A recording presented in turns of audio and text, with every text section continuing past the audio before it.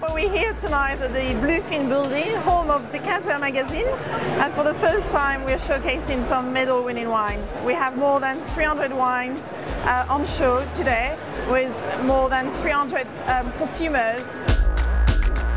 I think some of the golds definitely stand out. I mean, the champagne, absolutely amazing. Definitely wouldn't try some of those usually. But then again, some of the silvers, especially from Spain, absolutely outstanding. I really like those.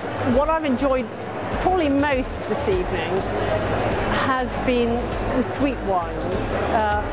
There's always sweet wines at wine tastings, but there's been a really good range of sweet wines here, and particularly some from Eastern Europe, which have bine fantastic.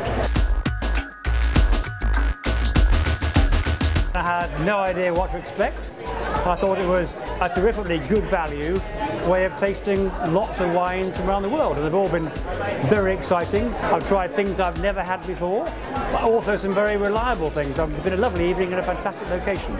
Having a great evening, and it's very interesting to try wines from all different countries. We love wine, but I think going around the different tables and talking to people from the actual country about their wine and about the different things to try and having recommendations, I think it kind of opens up a new world.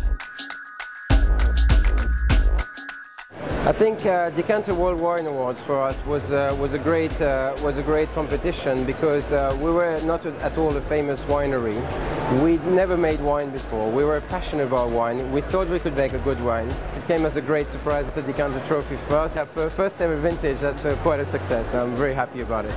I really enjoy those events because it's a way to touch base with the consumer and say, well, we got the award. It's not just people out there who decided it was a good wine, actually taste it for yourself. And we had a lot of confirmation from consumers saying, well, that's actually a great wine. So we're very happy about this event, and we'll be back.